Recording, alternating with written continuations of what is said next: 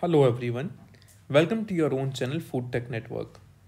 In this lecture, which is in continuation with the processing of meat and meat products series, we'll talk about slaughterhouse, its layout and components.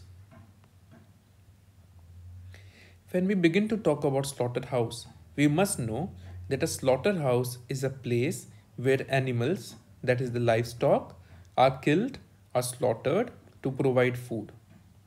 Technically, it is also called an abater. Now, why do we need it? We need it because the production of meat and poultry products will be hygienic and wholesome in organized slaughterhouses.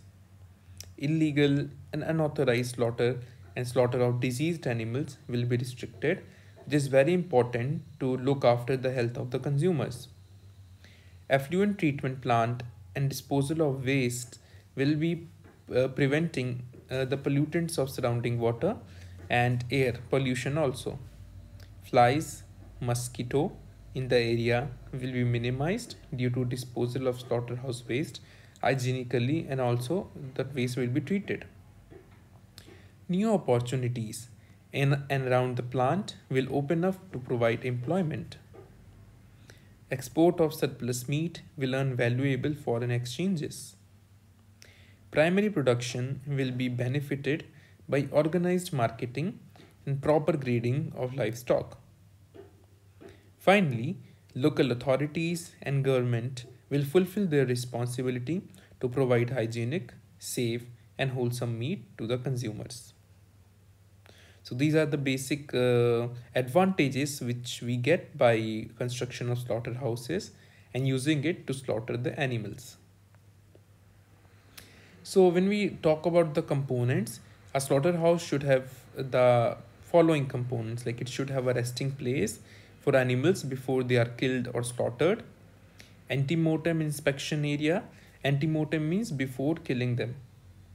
Carrying out humane slaughter, like they should be slaughtered in a humane manner. Dressing and washing of the carcass. Handling byproducts which are obtained after its killing. Inspection of meat and disposal of meat which is unfit for human consumption. A laboratory for quality check. Segregation ward for sick or diseased animals, and also should have adequate water supply. Let us now begin with the layout and design of a slaughterhouse. A good plant layout, design and construction must ensure appropriate maintenance, cleaning and disinfection of plant and building to minimize contamination. Facilities are provided for air circulation, temperature and humidity control. Effective control of flies, insects and other pests.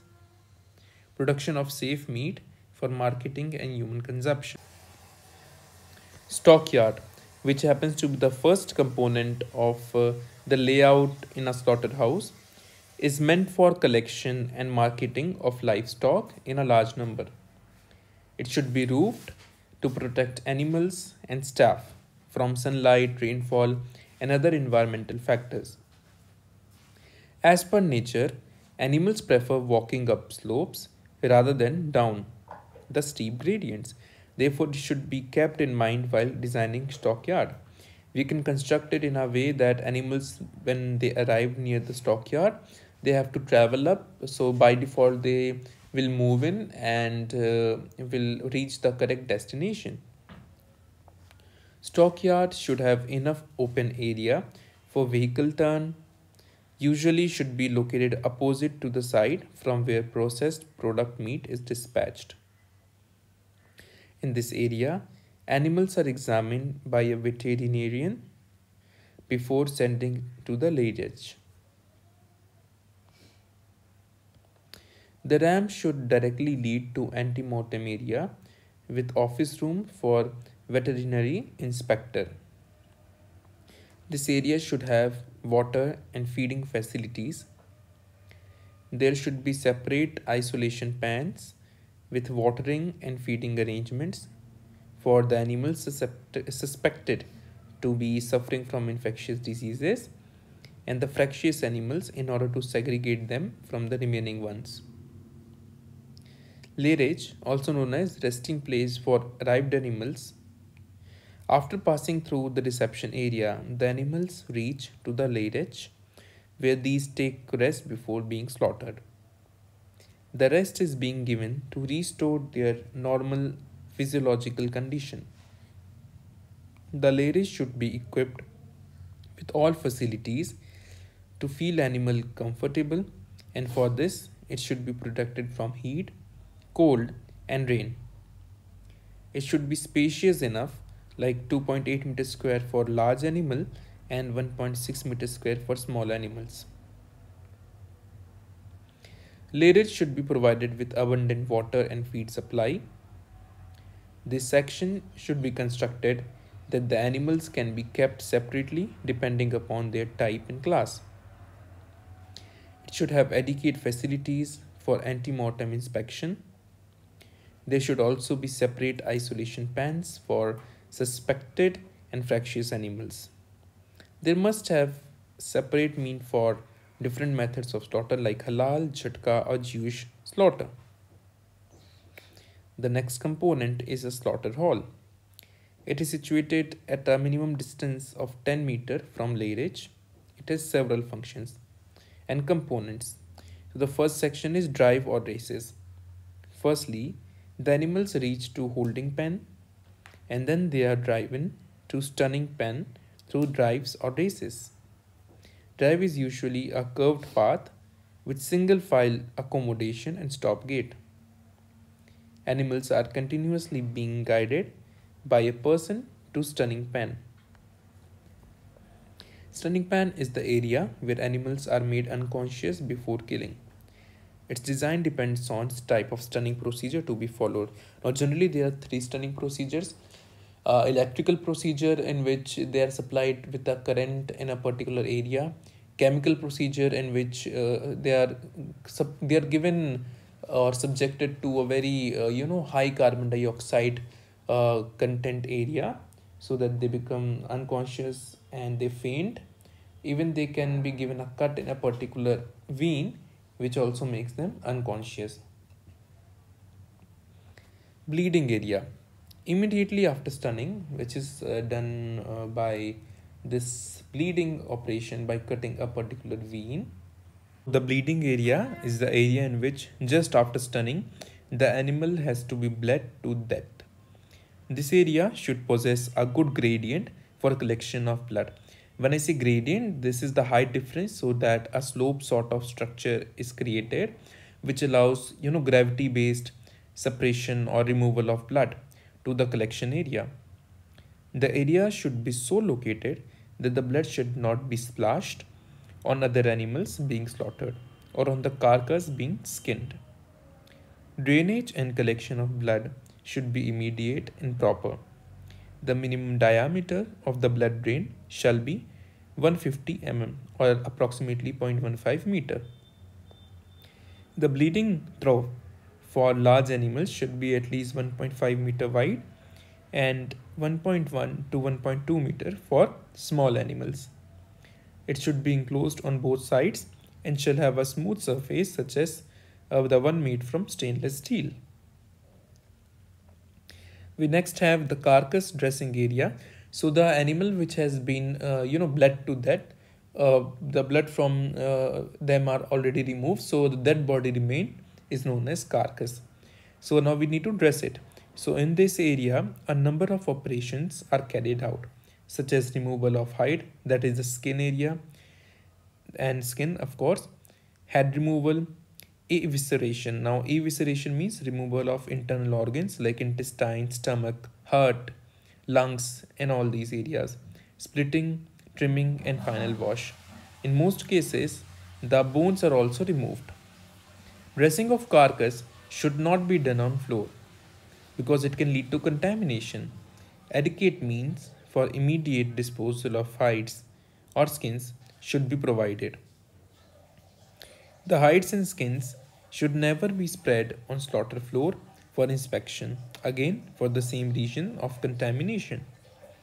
There should be provisions for immediate disposal of legs, horns, hooves, and other waste materials. Adequate number of hand wash basins with sterilizers and hot and cold water outlets should be provided in the area. If pigs are being slaughtered, then the swine scalding tank, that is the area in which the pigs are put in the boiling water, and dehairing equipment should be separated from the rest area. The scalding tank should be equipped with overflow facilities. For a slaughterhouse with higher slaughter rate, that is 25 or more cattle per hour or 150 or more swine per hour, a moving top evisceration table should be provided with cold water sprays to remove blood and extraneous material continuously. There should be other facilities such as racks or trays or equivalent means to maintain the identity of the organs and parts detained for veterinary diagnosis. We next have inspection area. So before evisceration or the removal of internal organs, the carcass has to be examined carefully for any pathological lesions. Once the carcass is ready for sending to the next section, all its internal organs and the whole eviscerated carcass are re-examined carefully. Then it is decided whether the carcass has to be sent to chilling section or condemned meat room or detention room. Adequate facilities and space should be there for inspection of the viscera. Hand washing, equipment sterilization, flour washing, and facilities for separation and disposal of condemned meat should be provided in this area. Next is carcass washing area. A separately sloped drain area should be provided for washing of the approved carcass with a jet of water. This area should be well curved. This is followed by cold storage. If the meat is to be consumed immediately after dressing, in hot condition, the carcass has to be sent immediately for sale and cooking. Otherwise, in all other cases, carcass should be chilled soon after the post-mortem inspection. The chilling temperature for carcass should not exceed 7 degrees Celsius, while for offal, it should not be below 4 degrees Celsius. Offal is the term used for internal organs. Chilling is practiced to set up the meat firmly and check any microbial growth. All blast freezers and holding freezers should be capable of maintaining temperature of minus 25 degrees Celsius or lower and minus 18 degrees Celsius or lower respectively. There should be provision for measuring relative humidity and temperature, as these parameters control the microbial and other parameter based shelf life of the product. Next we have cutting and deboning room. Once the carcass is firmly set in chilling room, deboning, that is separation of meat from the bones, becomes easier and cut into pieces. The operation is performed in controlled temperature, that is 10 to 12 degrees Celsius area, by skilled and efficient worker. An adequate number of knife and sanitizers should be provided at strategic locations. This is followed by packaging and dispatch section. Adjacent to cutting and deboning room, there is packaging room where the meat chunks are packaged and after freezing, they are kept under frozen condition, that is minus 40 degrees Celsius, before dispatch. The dispatch area should be adequate in space and shall allow for orderly and efficient loading of meat into transport vehicle. We next have condemned meat room. It is directly connected with the inspection area. It should have an adequate space, refrigeration and drainage, along with supply of durable and lockable containers. And weighing facilities are essential in order to arrange for sorting and holding animal materials which are unfit for human consumption prior to dispatch. Quality control laboratory is also fitted in this layout. This is meant for detailed examination of carcass and their respective viscera. Microbiological tests are conducted here. This area should be well equipped for detailed examination of the carcass and organs because the final decision of acceptance or rejection of the meat and the offals depends. The layout is also fitted with quality control laboratory. This is meant for detailed examination of carcass and their respective viscera. Microbiological tests are conducted here. This area should be well equipped for detailed examination of the carcass and organs because the final decision of acceptance or rejection of the meat and the offals depends on the report of quality control laboratory. This area should be directly connected with the slaughter hall. Now, once we are done with all the components discussion, let us see how should the premises of a slaughterhouse or a baiter be. It is required to be approved and registered by local authorities. The plans include site plan, floor plan, and plumbing plan. The site plan must show complete premises and the location in relation to the roads, railways, waterways, adjoining properties and their function, catch basin, water and sewage lines, storage tanks, etc. The floor plan must explain layout of walls, doorways, windows, partitions, rail system, equipment benches, platforms, toilets, conveyors, staircases, hot and cold water connections, ventilations, fans, work positions of operatives, position of drainage cutters, and floor gradients. The planned building floor, wall, ceiling, partition, door, and all other parts of the structures shall be of such material, construction, and finish that they can be readily and thoroughly cleaned. In case of roofing, it provides framework of the roof of wood or steel. The roof may be made of corrugated aluminum, asbestos, or iron. Galvanized steel plates for the bottom of the door are also used on the outside for protection against rodents. For construction material, the general principle regarding the choice of materials for constructing slaughterhouse is that the materials must be durable and be able to resist deterioration or destruction from external influences such as the weather. The material must be water and blood resistant and not stained by fat. The use of local materials for building a baiter to minimize the construction cost is promoted. For floor, it should be impervious, non-absorbent, non-slippery, and should have suitable gradient for drainages. To make the non-slippery surface, aluminum oxide is incorporated. Interior walls. The walls required to be smooth, flat, and material used must be non-toxic and non-absorbent, durable, light colored.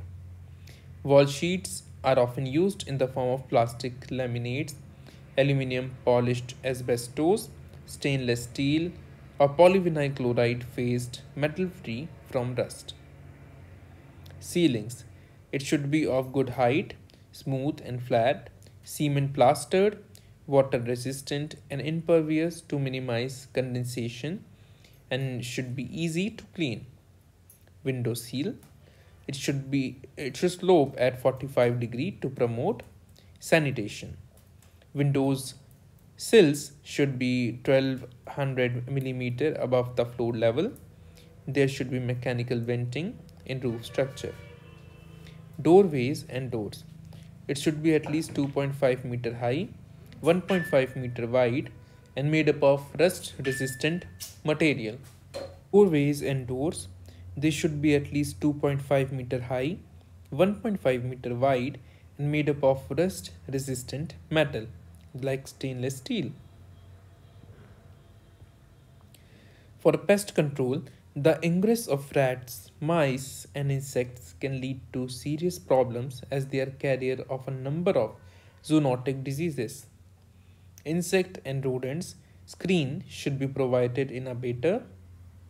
There should be air curtain at reception, dispatch, landing, and offloading platform. Anteroom. There should be an anteroom at main entrance where the air curtain exists. For drainage, there should be an efficient drainage system. As a general rule, one drainage inlet should be provided for each 37 meter square of floor space, and a slope of 20 mm per meter to drainage inlet should be there for usual condition proper flow of the effluent. Each floor drain should be equipped with a deep seal trap, and drainage line should be properly vented to the outside air. Drainage line for toilet, urinal should be separate, and drainage systems should discharge into a septic tank. Light and ventilation. A baiter should be constructed in such a way that adequate natural light and ventilation is available. For natural light, windows should face to north with provision for glass. Uncolored glass may be used in skylights and windows. Artificial light and ventilation should be provided alternatively by mechanical means using bulbs and other such things. The intensities of light are usually taken at level of 0.9 meter from the floor except in inspection areas where the height is 1.5 meter. Ventilation is necessary to overcome excess heat, steam, condensation, odor, dust accumulation, etc. There should be sufficient and suitable means for ventilation to the outside air. Water supply. An abater should be provided with sufficient, safe, portable, and constant supply of fresh chlorinated water with adequate pressure. The water distribution plant may be located at the center. A constant supply of clean hot water should be available for frequent sterilizing of equipment. Suitable facilities should be there for washing of hands and floors. For fire control, non-potable water should be provided in completely separate lines.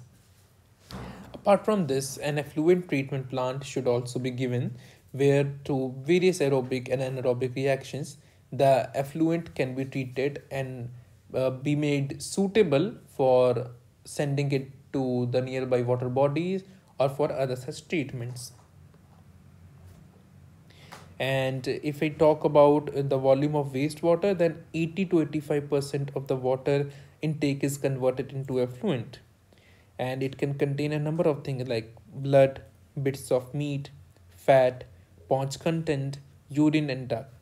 So each of this is high in organic matter. That's why they need to be treated in a very well condition.